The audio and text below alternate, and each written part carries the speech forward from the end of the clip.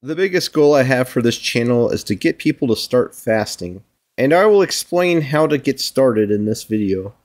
Another big goal for the channel is to dispel all the incorrect things people say about fasting. There's lots of nonsense ideas out there to scare people away, like cortisol during a fast being bad. In reality, cortisol during a fast is vital, and the only time it causes harm is when it's elevated constantly while insulin is high, because this leads to a loss of lean tissue. Ironically, this is something fasting can put an end to. People also talk about being fat adapted a lot, but no one seems to have much idea what this actually entails, and most of the explanations I hear fall into the realm of crazy talk. We're flying to the moon in a rocket built for Crazy talk, change the subject!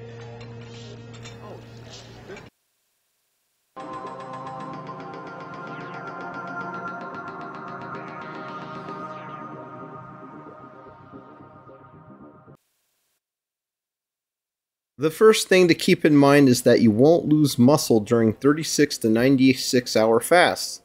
For most people, you will gain lean tissue from fasting due to growth hormone release.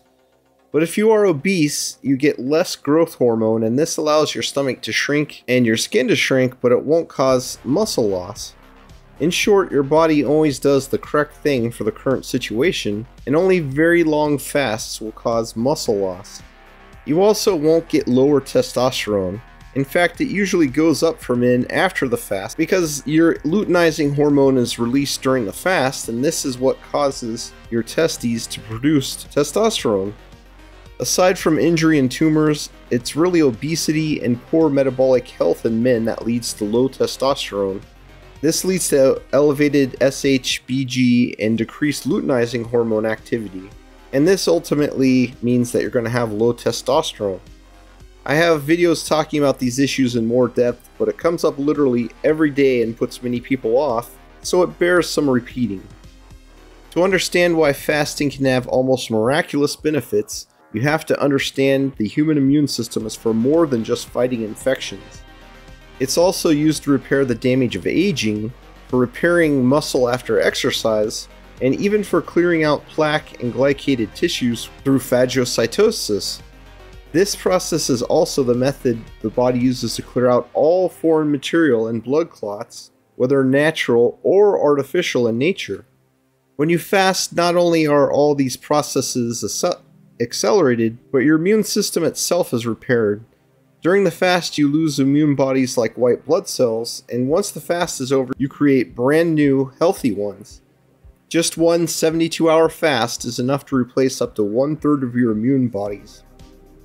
This is important for many reasons, such as autoimmune conditions, and also because many medications such as chemotherapy and certain other controversial treatments can actually damage the immune system. This leaves you wide open to cancer, allergies, autoimmune issues, and other problems down the road.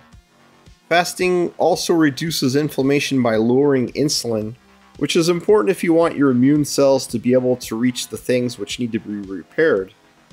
Most people today are in poor metabolic health, even if they're skinny, and this is often a big problem for them.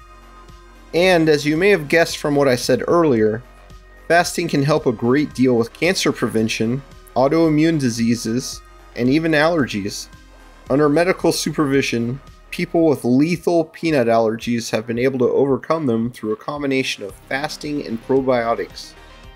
Fasting is also very helpful for the gut, which in turn is heavily involved in autoimmune conditions, allergies, and even aging itself. It also normalizes both male and female hormones and will help menopausal women with hot flashes by removing damaged forms of estrogen from the body. These are very damaging to the liver, so this is also helpful for men.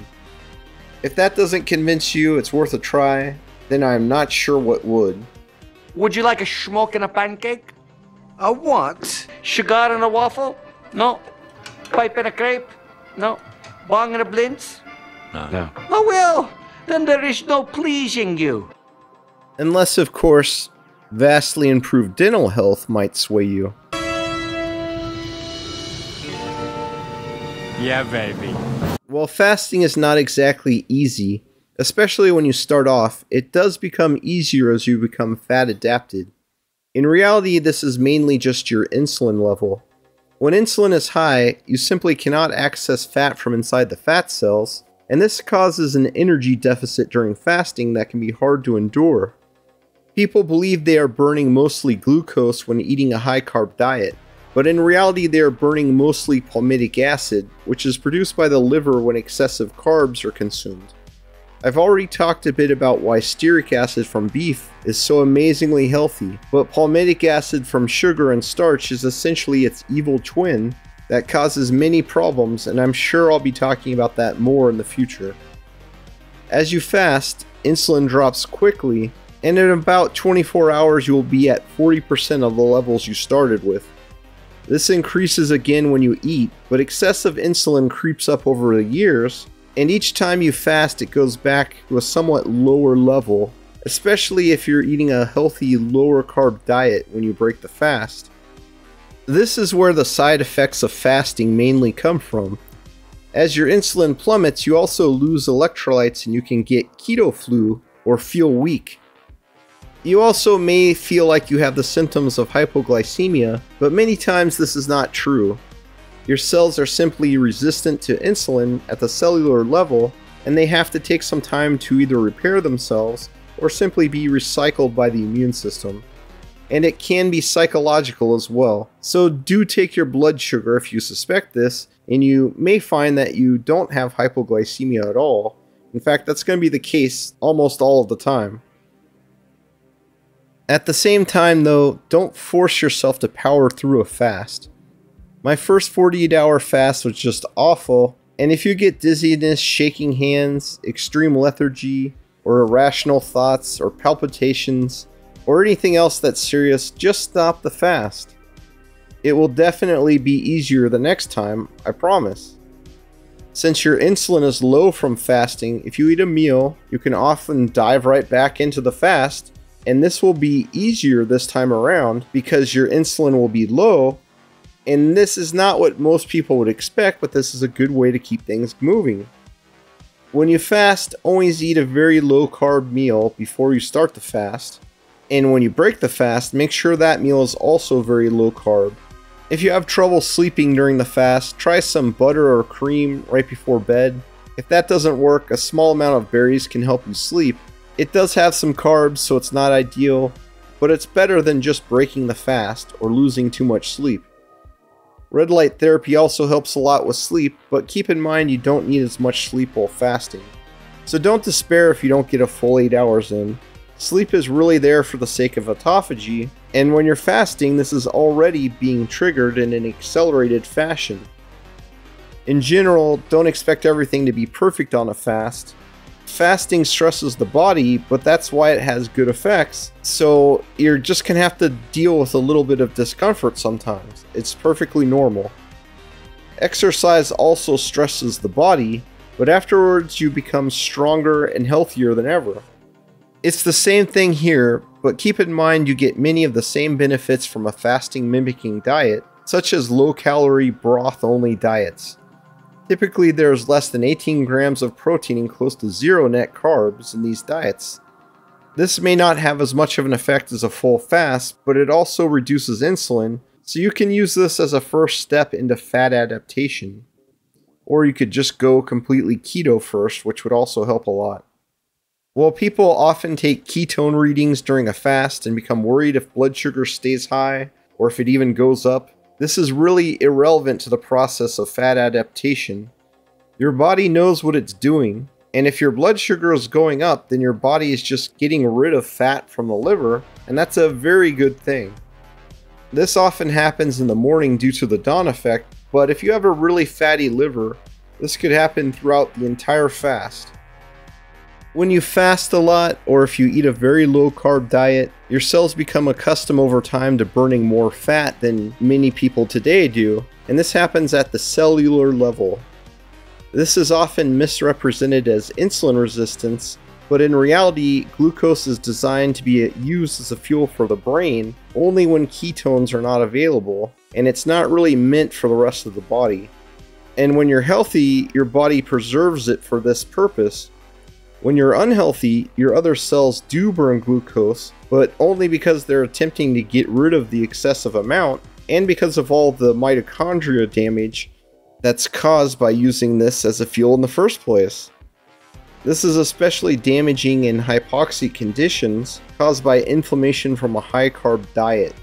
This is also why in fat-adapted people your blood glucose can go up while exercising. This is actually a good thing, and it proves that you're healthy. This means for a long-distance run like a marathon, you will never have to stop for food or drink, or one of those ridiculous sugary drinks every 20 minutes that people take. While your ability to control glucose does matter, that is dictated ultimately by how healthy your liver is, and it will be in top shape if you're doing regular fasting. Your moment-to-moment glucose readings really don't matter much, which is why you don't need to bother with a continuous glucose monitor. If you're fasting regularly and you don't have type 2 diabetes, you just don't have to worry. Some people will try to panic you into thinking every time your blood sugar goes above 140, you cause permanent harm, but this is just misunderstanding and fear-mongering. In fact, the blood levels your doctors go by are largely nonsensical, like LDL and ApoB, and when they are not nonsensical, they are actually still based on unhealthy populations, and they're just averages. Do you really want to compare yourself to the average person in an unhealthy society? All that tells you is that you're right on schedule for an early grave, dug by Big Pharma and Big Food working hand in hand.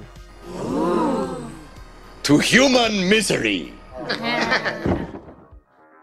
In reality, blood markers are highly context sensitive, and when you have low insulin and low insulin resistance, they will no longer conform to the values your doctor expects. That's because your body is actually working properly, unlike 90% of the people today. And that is all fat adaptation is. Your insulin level and insulin resistance at the cellular level, which is actual damage to the cell which keeps it from working properly, are lowered and you don't have as many problems anymore. The more you fast, the more of both of these go down and the fewer side effects you get from fasting. I don't even think of food on the first day of a fast anymore, no hunger at all until the second day. I used to be ravenous after a few hours without food, and if I do go a long time without fasting for some reason, then I find it's much harder to get back into it. So keep this in mind as you go. Just chip away at that insulin every time you fast, and try to have a better diet when you do eat. Not only in reducing your carb intake, but having less junk food, which includes sugar, bread, cereal, and anything else made with veg oil, wheat, or sugar. It may seem impossible at first, but if you keep working at it from both sides, eventually you'll make it through. I already lost 10 pounds. In one day. No offense, Sheriff, because you look great. But aren't you the least bit curious as to how you dropped 10 in a day? Well, to tell you the truth, Agent, I don't give a flying fudge.